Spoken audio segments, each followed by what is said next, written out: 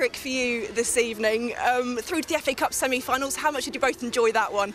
It was good. Obviously the conditions were difficult. Tottenham made it very difficult, especially in the first half, really compact and organised, but yeah, we were patient, we stayed calm and we got the goal, and as soon as we got that goal I thought, yeah, game was done. Jordan, it took a while to break Tottenham down. How tough was it? Yeah, it was really tough. They're a good side. They've definitely got stronger, and it was really hard to break them down. And I think we just stuck to the way we played, and you know, eventually got them goals. And I think in the second half, obviously, Lisa then got a hat trick, and you know, it was a good performance in the end. we know that Arsenal have a lot of international players in their squad. Were there some tired players out there, some tired legs out there this evening? Because so many of you have been on international duty this week. Yeah, without a doubt, it's always hard. We always kind of struggle after an international break, but we knew a cup tie as well. We didn't want it to go to extra time pen, so we just had to get it done in the 90, and we've got a massive squad, and everyone, even the girls that came on today, absolute quality. So.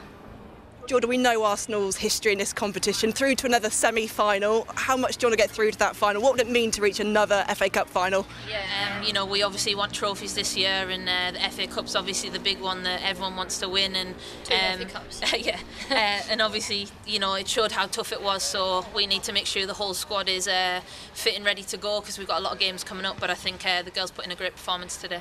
And Lisa, just put you completely on the spot. Who'd you rather face in the semi-final, Manchester City or Leicester? Honestly, I don't mind at this stage. Semi-finals, bring it on, both of them. Oh, well done both. Thank you. Thanks, guys.